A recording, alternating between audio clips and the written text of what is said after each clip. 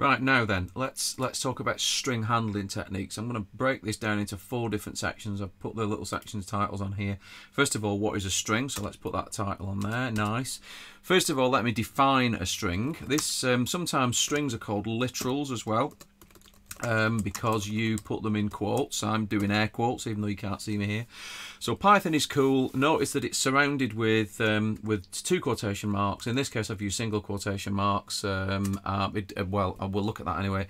Now, we'll look at an alternative to that in a second anyway. Now then, let me prove what this string is. If I do list quote, you'll see that it breaks up that string into a series of characters. Now, you might remember way back when we talked about data types, if you've watched the video on data types, obviously, that Python doesn't have a character data type explicitly. What it basically is just a single length string, a string with 1 character in it. This shows you that actually a string is a list of characters joined together. Okay, so let me just investigate a little bit the use of the quotation marks. I think this is fairly important that you get a head around this. There's a good reason why that I'll explain to you in a second. So I use single quotes up in the first line that I used up there on this line here. I use little single quotes there. So if I just change that and use double quotes, Python, oops, spell it right, is, oops, spell it right, cool, ooh, spell it right.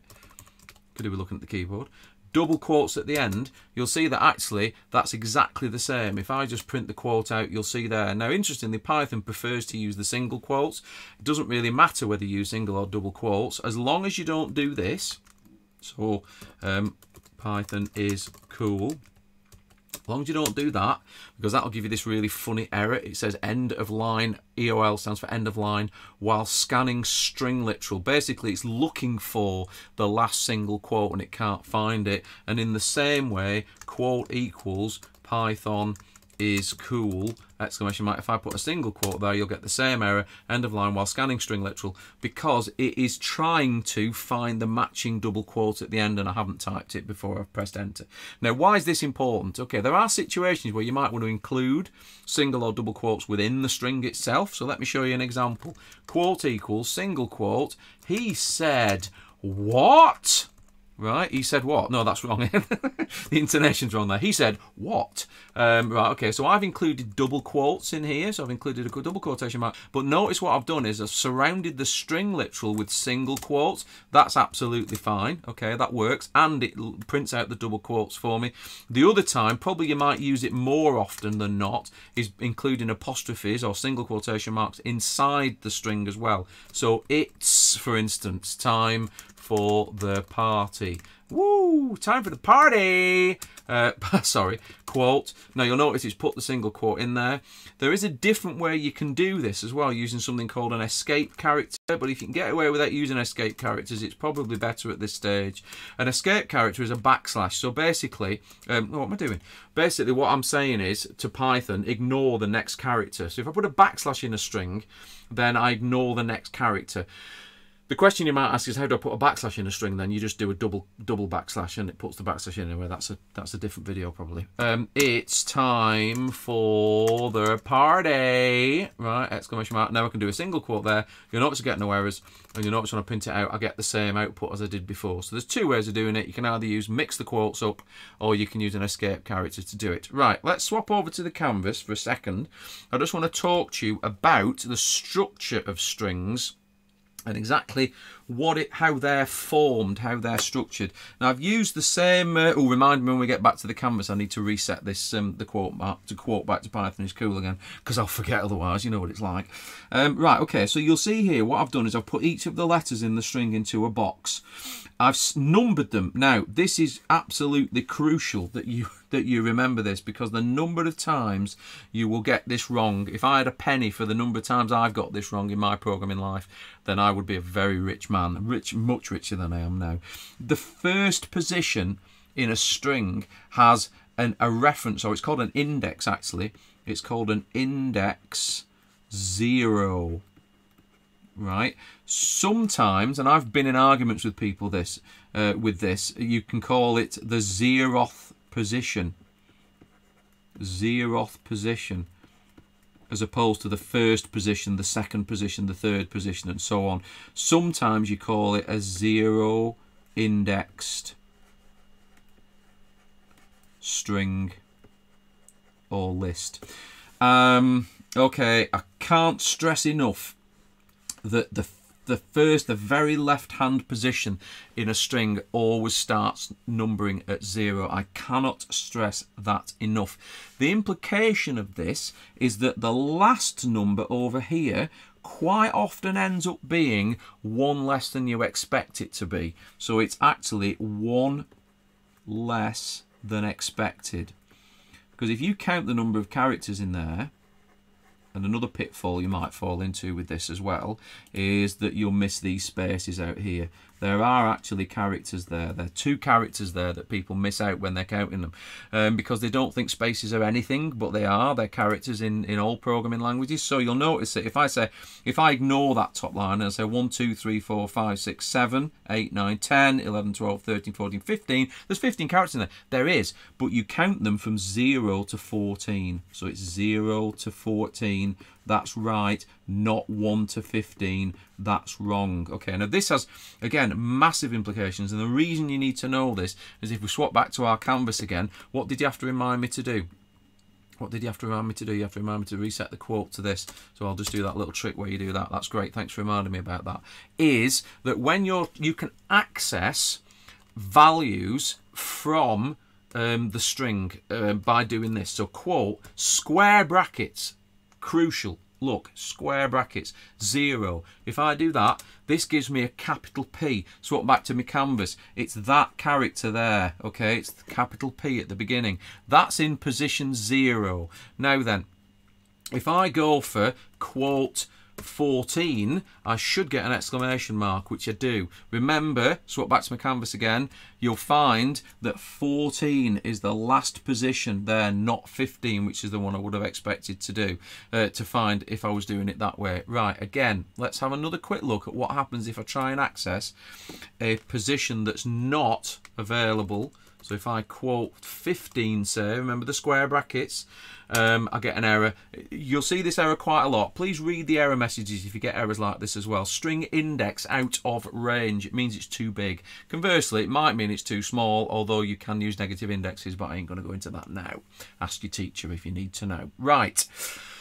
The other thing you need to know is about string slicing. Right, okay, so if I just pop back to my canvas for 1 second, if I want to extract out of this string one of the words out of here, I can do that. So if I want the word Python and I want to take that out of the string there, I basically want to be able to tell Python to give me character 0 right through to character 5. Okay, so remember those 2 numbers, 0 and 5.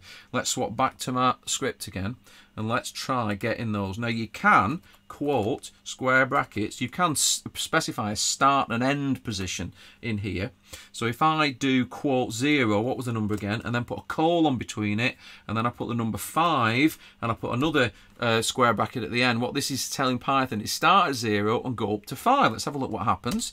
Oh, it's missed the N off.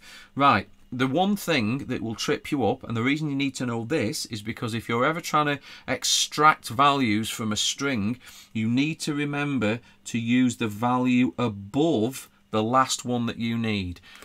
Don't ask why. It's just one of those idiosyncrasies of Python that you need to remember to do it. So for instance, if I want the whole word Python, I need to remember to use the next value in there. So let's pop back to here again and prove that that works.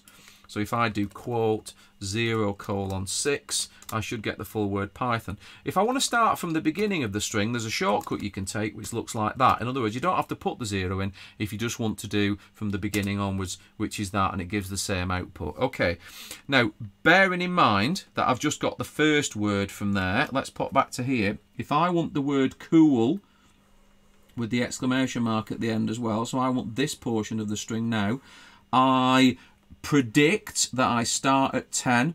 I predict that I actually go to 15, knowing what I know about the way that this one behaved here.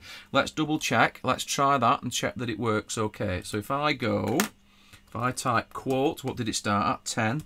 That's right. And then I go to 15, which I know is the one after the last index. I get cool with the exclamation mark. If I'd have put 14 in there, you would have known by now that you won't get the right output from it. It'll miss the exclamation mark off the end. Again, there's a quicker way of doing it. I can do quote 10 and then a colon with nothing following it, and that'll give me from position 10, index 10, right to the end of the string. Obviously, if you want one of the middle sections out of the string, you have to specify both positions on there. Right, okay, let's go. That's the first one. That's the structure of strings. Let's go to finding out about strings now and see if we can find out a little bit about strings.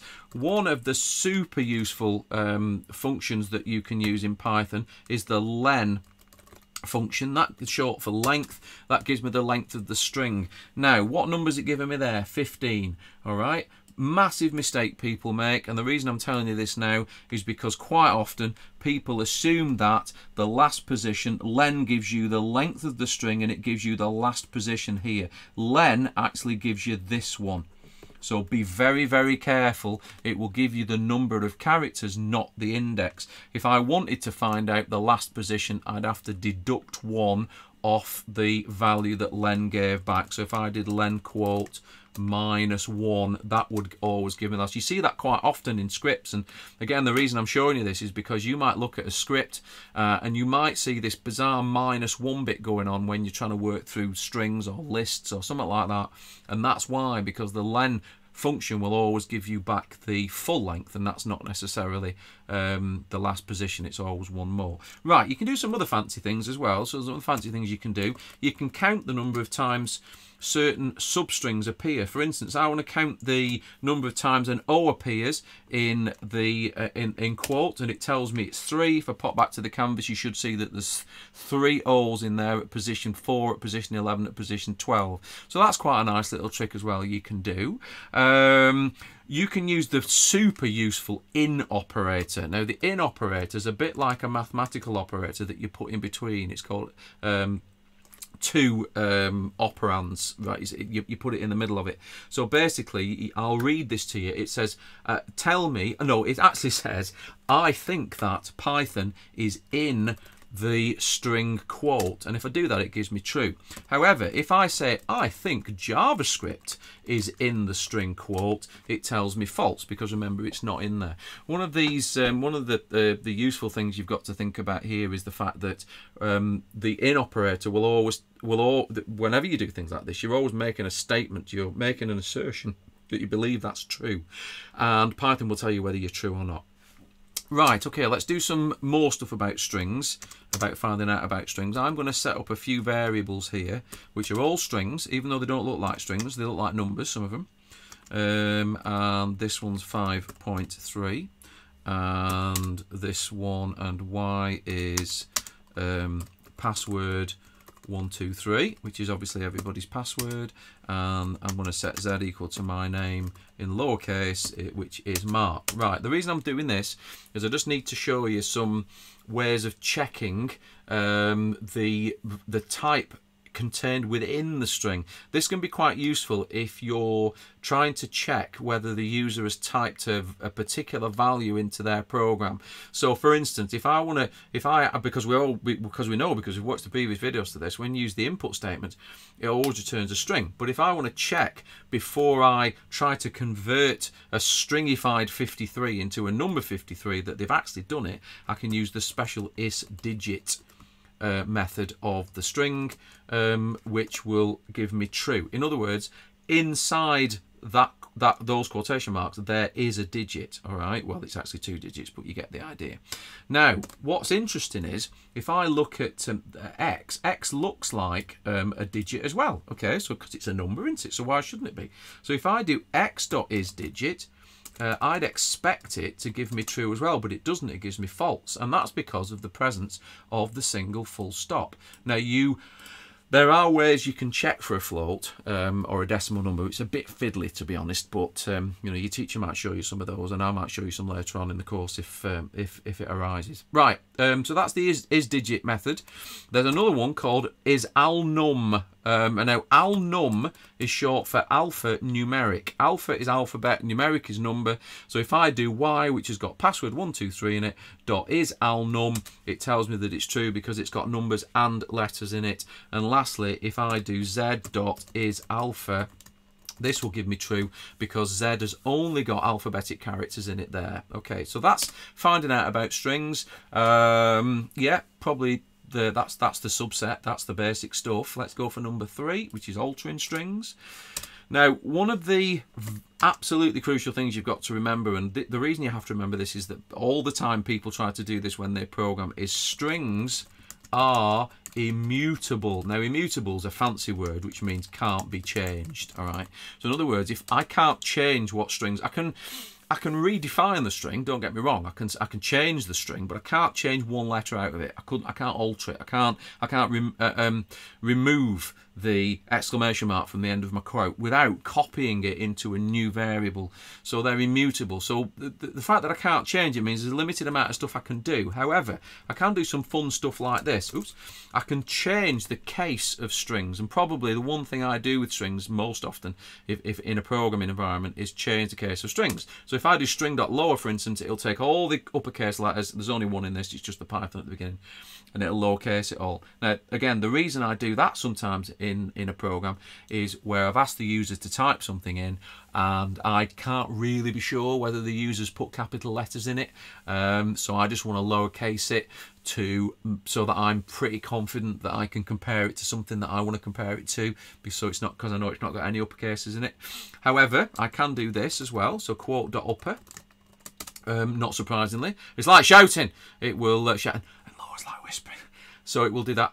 There's another one you can do, which is quote.capitalize. Oh, I've spelt it wrong because I'm not American, funnily enough. And you have to spell it with a Z this, or else it won't work. Quote.capitalize will capitalize the beginning letter. Now, this was a bit daft because it's already got a beginning letter. It's got capitalized, but add a lowercase string. I can capitalize the beginning of the sentence. However, this one, quote.title, is quite nice because that capitalizes every word in the string. Okay. Right, nearly there. The last thing I want to talk to you about in this video, or could be a series of videos I suppose, is joining strings together. Joining strings is called concatenation. That means joining together. And concatenation is just a fancy word that means to join. So if I try to create a full quote equals I love programming and, right, and I then finish that literal off and I put a little plus sign after it, and then I put the variable name in. What this will do, it will generate a new string called full quote with both those strings joined together. Okay. You may, if you've watched some of the other videos, you may remember that I've also used the print statement to join things together. I love programming and, right, now I've no space, remember, comma quote, because the print procedure will take multiple parameters separated with a comma, and then it introduces a space, remember. I love programming in Python is cool. There's one more up arrow, enter, that you can do, and that's to put the space in and then include comma sep equals double quote at the end, just to make the separator blank, and then I get a little bit more control, but I add the benefit of typecasting in the variables if I needed to, although in this case I'm just using string, so I don't.